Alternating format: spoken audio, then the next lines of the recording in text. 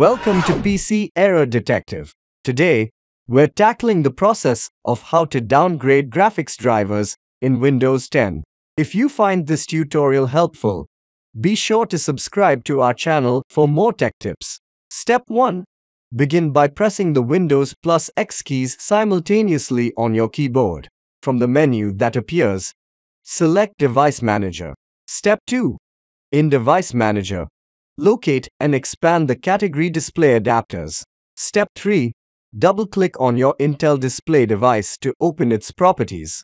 Step 4. Switch to the Driver tab. Step 5. If the option is available, click Rollback Driver to revert to a previous driver version. If this option is grayed out, it means your computer may not have a previous driver installed or the driver files were not retained. In such cases, you'll need to manually install the previous driver version.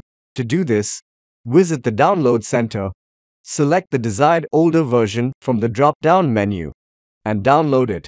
That's it. You've successfully learned how to downgrade graphics drivers in Windows 10.